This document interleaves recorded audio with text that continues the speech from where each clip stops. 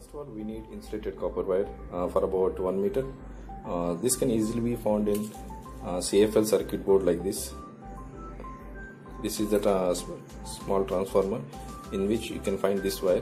So this can be available in any electronic component, like this is SMPS circuit board. These all damaged, but I am using for this. Even our tube light bulb also, it is having something like this only.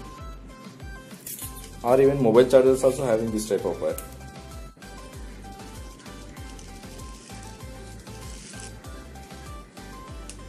You take any tubular object like this, I am using this. Even you can use marker pen also, or any similar thing.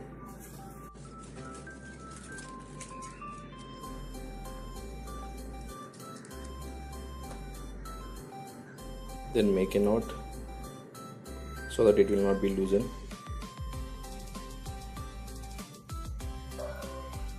Similarly the other side also.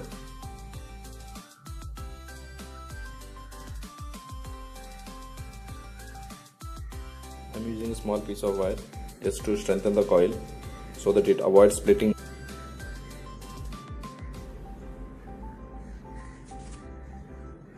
Next important thing is this is an insulated copper wire. So we have to remove the insulation on this part so that the current pass through this. You can use a normal blade. I am taking slightly thicker wire to make the shaft. I am just ripping off the insulation.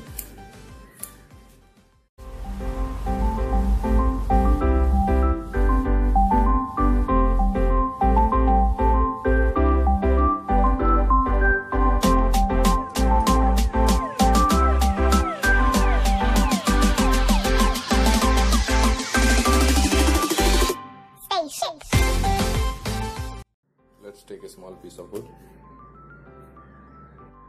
and mark.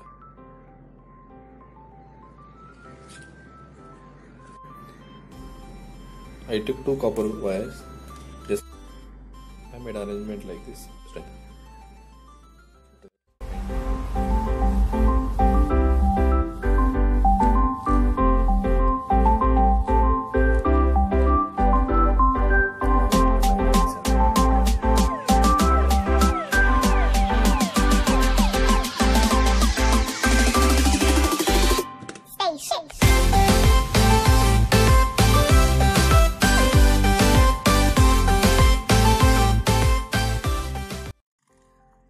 If I change the direction of the magnet, then the direction of the motor will also be changed.